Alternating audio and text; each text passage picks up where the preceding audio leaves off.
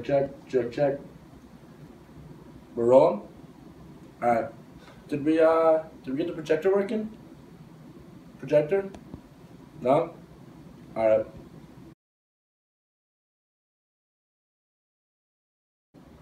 How's it going? I'm Brett Clark from brettclark.org.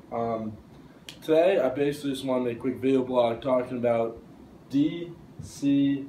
That is discontinuous cash flow. So basically I'll be talking about the discontinuity of cash as it's flowing. We can start by first breaking down the words. Discontinuous, that's like when something stops continuing. Cash is like money. Some people call money cash, so that's why it's cash. And then flow. So I'm referring to like the flow of just like something flowing. So this is basically the cash is flowing, but discontinuing its flow. First, let's start by breaking down just cash flow in general.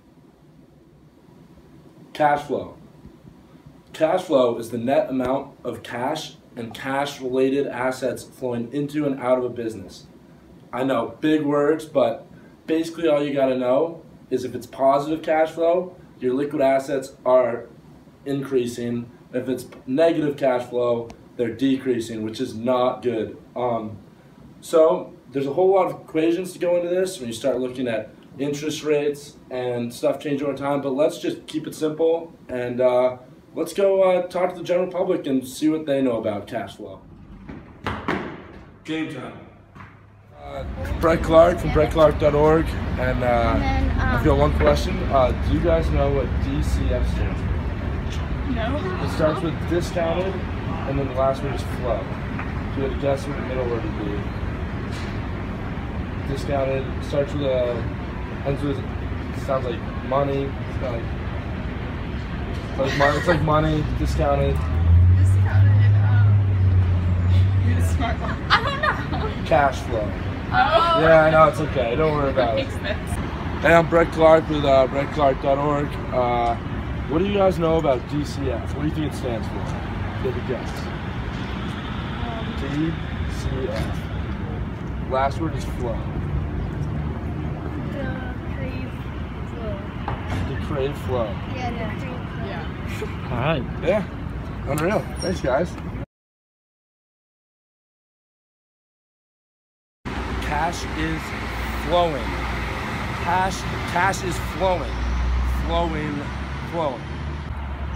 This is Brett Clark, brettclark.org, here with Harvard hockey goalie. What do you know about DCF? DCF. I'm not sure if I'm familiar with that acronym, to be honest. Starts with, ends with flow. Starts with discounted. Discounted something flow. This is the first I've heard of it. Cash. Uh-oh. Discounted cash flow. Discounted cash flow from Eric. Big win. This is Brett Clark from brettclark.org. I have one question for you. Do you know what DCF is? Son of a bitch, we have a winner. Hey guys, we're back. General public didn't know as much about DCF as I was hoping for, but you know what? There's plenty of room for improvement. Side note, projector's working, but I forgot my slides, so I figured just toss up a little pic of this young economist, and hopefully that'll brighten your day a little bit.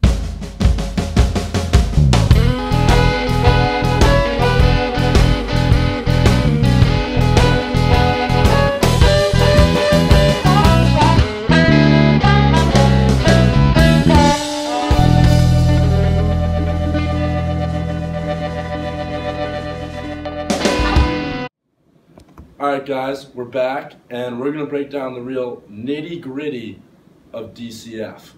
So here we go, we got the equation for DCF.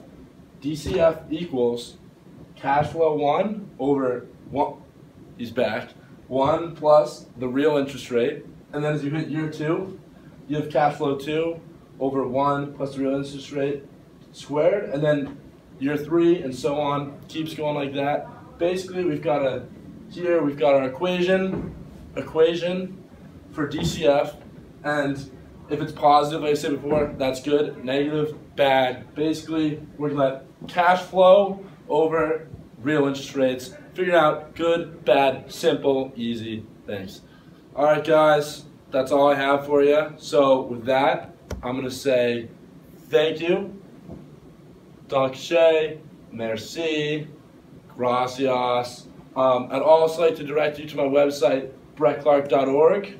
If you have any questions or feedback, positive, constructive, negative, I can soak a few mean internet comments. Just any kind of feedback in general, would love to hear it. And yeah, tune in for updates in the weeks to come. Thank you.